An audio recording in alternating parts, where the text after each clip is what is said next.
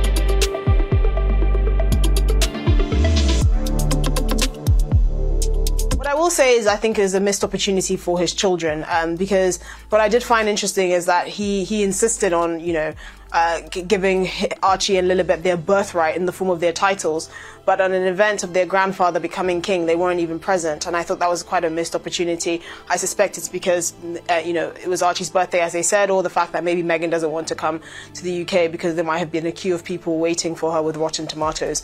But the reality is, a lot of their actions has had negative repercussions on their children, and the fact that they really effectively don't know an entire half of their identity. They don't know half of their family. They don't have any sort of relationship with their cousins. I think the whole thing was very sad.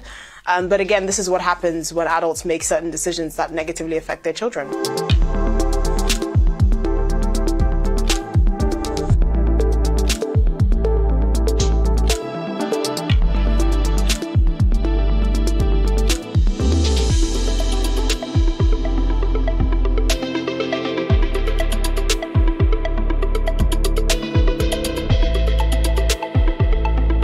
You have to remember that in his book Spare, he really left no stone unturned. He really invaded the privacy of very many people. I can't imagine anything more awkward than being in a lunch with people staring daggers at you because of the kind of horrific things you've written about them in your tell-all biography.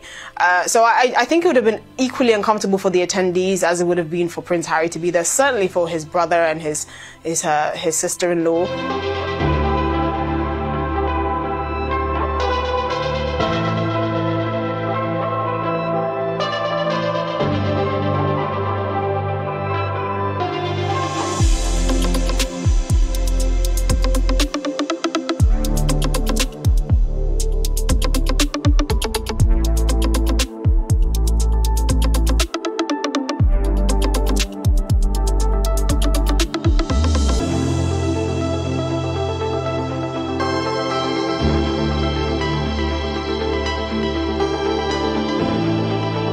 I hope this opportunity or this occasion was an opportunity for him to reflect on what he's lost and what his actions have cost him, but I'm not holding my breath.